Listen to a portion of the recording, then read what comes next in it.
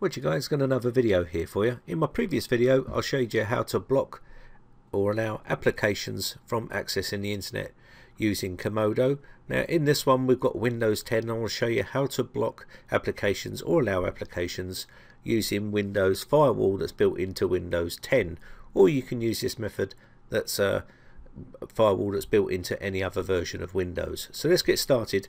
So first off we need to open up our firewall that's built into Windows, and we can do that from Control Panel.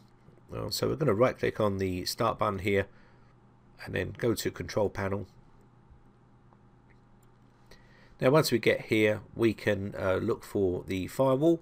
So you can either go in this area, if you're looking at this area here you want to go System and Security here, and you can see your firewall. But if you're looking in the category area of small or large icons here, you just look for your firewall, which is this one here. So once we've got this open, we can now go to Advanced Settings.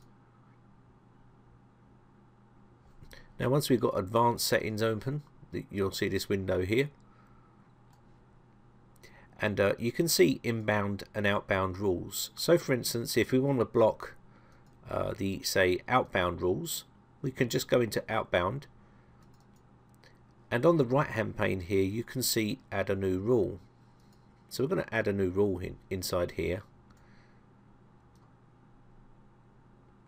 Now once we've got this, let me see if I can close these down behind me. It won't allow me to do that.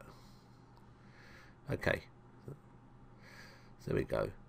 So let's have a look at what we can do here. If we want to block a program, you can see we've got the program radio button put in there, and you can see it says action and program and all these other profile and name. We can go through these by clicking next. So all we need to do is select what we want to do. So for instance in this case it's a program. Go next, and then what you need to do is you don't want to do all programs, you want to do a path for a program. So let's just browse for a program. Now for argument's sake, what you're looking for here is to go to programs, the programs folder. So what I advise you to do here is that let's just go to the C drive and the programs folder. So whether you're in 32-bit or 64-bit here, we'll just do the 32-bit for now. And say for instance I wanted to block this, we can put this in just like so, click open, and now you can see the path is put in there for that program.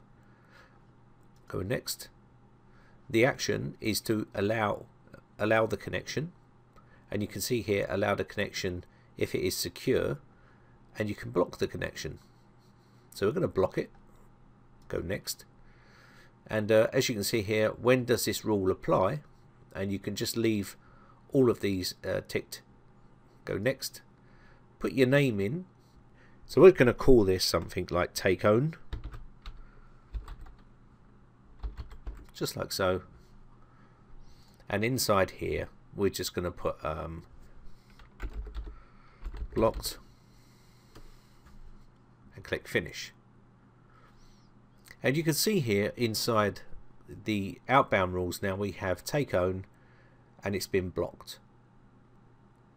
Now to edit this you can just double click on this and you can then start to edit it on the fly. As you can see here we can allow the connection. If you wanted to a temporary allow that to go through, you can then put allow all the connections on this, and if we did that you'll see it will suddenly change and it will put a green tick on it, and if you want to block it you just put the block back in.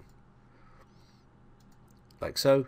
And also there's other bits and pieces inside here, but we're not going to cover those in this video. But you can basically set this up and to authorize users and other people any exceptions. So you can like skip this rule for connections for these users, and you can add a user and so on. Okay, local user, and you add them in there.